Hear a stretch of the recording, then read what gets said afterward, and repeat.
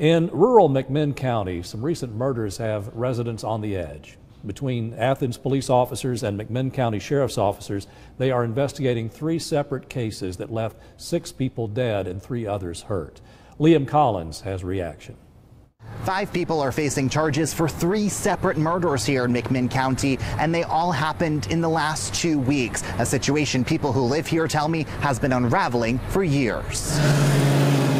A community reeling from a week of violence is the talk of the town for people in McMinn County.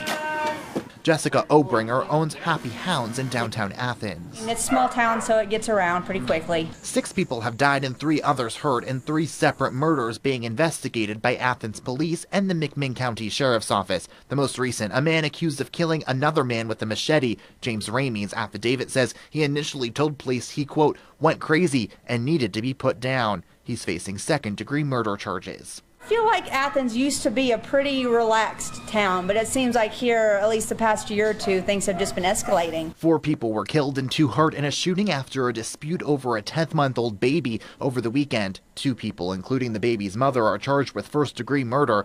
2 people were also charged in a separate shooting that killed a woman outside of Athens early last week. Life is so stressful right now that I think that people's tempers are short, and we just need to be kind to one another. Janie Emig runs a food pantry in downtown Athens. She says she sees firsthand the stress the people she serves are under during the pandemic.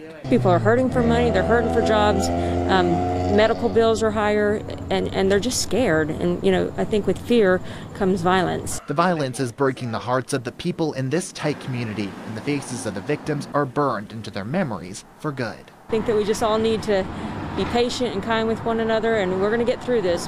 Local police say that these incidents are completely unrelated and that there is no ongoing threat to the community, but they say that they have never seen such a string of violence in their careers. In Athens, Liam Collins, Channel 3 Eyewitness News.